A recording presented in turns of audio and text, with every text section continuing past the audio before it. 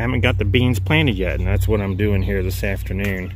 I've turned over these two beds here, and I'm going to go ahead and plant my beans here around the bean arbor. And as you can see, I've planted some marigolds at the bottom of the bean arbor here, and I actually did not grow these marigolds. These were actually popping up out of my raised beds on their own. So some of the seeds must have landed in the raised beds, and all I did was I dug them up and replanted them where I wanted them. So didn't have to go out and buy marigolds this year, so that's good.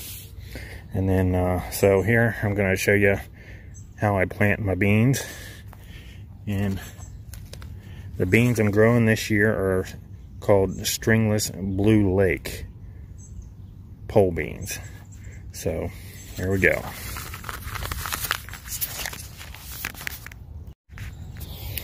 Okay, so basically all I do when I plant my beans is I make a few little holes along the trellis here, roughly about 6 inches apart or so, and then I just cover them up a little bit like that,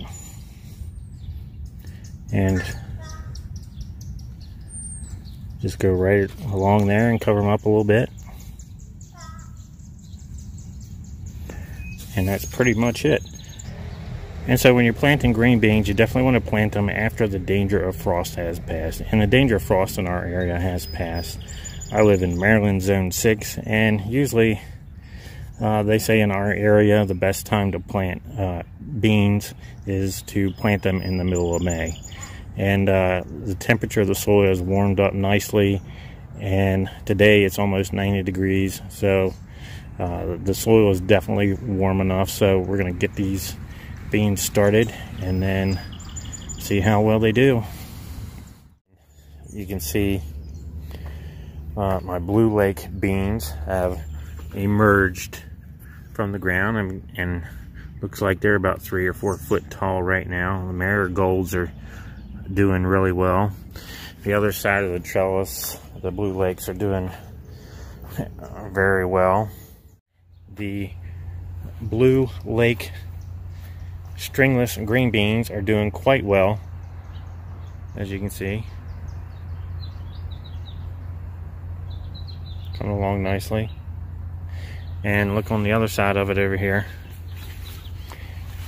They are doing quite well. So eventually both sides will meet in the middle, and then we'll have a nice looking bean arbor there.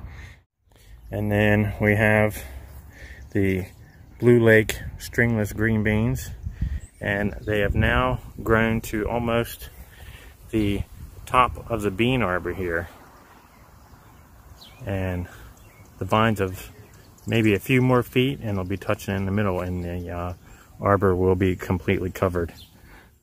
And I've also had a few problems with Japanese beetles. There's been a lot of Japanese beetles here over the past couple days. And you can see some of them have been gnawing away at the leaves here. And normally I don't mess with the Japanese beetles. I just let them do their things. Usually in a few weeks they're gone. Unless they get too bad, I might try to spray some neem oil or something on them and try to get rid of them. But other than that, I usually just let them do their thing. Never had a huge problem with the Japanese beetles the past few years. The very first year I started growing beans, I had a really big problem with the Japanese beetles, but the past 3 or 4 years it hasn't really been that bad. Alright, so moving on to the Blue Lake Stringless green beans. As you can see, they are doing quite well. They've completely filled out the bean arbor now, so you can walk straight through it. You see all the marigolds I got there at the bottom. But even though they've filled out the entire arbor, for right now, there are no blossoms on them. So I suspect they will be coming out soon. You can even see, well, there's a blossom right there, actually. But you can see some of these beans are actually climbing over to the bean vines are climbing over to the cantaloupe trellis too, so I might have to trim some of those off there. So looks like some of the flowers are starting to come out maybe. So looking very good at the moment. Let's walk on around here. We'll take a look at this side. And you can see they're going all the way over the top there. So looking great at the moment. Moving on over here to the bean arbor, you can see the Blue Lake stringless green beans have taken over the trellis. There's not a spot left on there. So probably will be getting some of the green beans off of here within the next couple weeks, I hope. But it has been taking its time. It's taking a little bit longer than I thought. Usually I get green beans by now, but they just must have a longer days to harvest. But I'm pretty sure I'm probably going to get a lot of green beans off of this. So looking very good. Moving on to the bean arbor, you can see the bean arbor is just completely covered with the Blue Lake stringless green beans, and I can honestly say that I overplanted. Next time I plant these, I will probably grow less plants on each side. I grew about 6 plants on each side of the trellis, and this is what I got. I do have quite a few flowers coming out on them now. I do have some green beans coming out. There's a small one right there. But I just overplanted them. But I will definitely get a lot of green beans off these, I think. And as you can see, the Blue Lake green beans are doing quite well. Still a lot of blossoms on there, and as you can see, I do have some green beans growing there. Tomorrow or this evening, I may come back out here and start picking a bunch of them.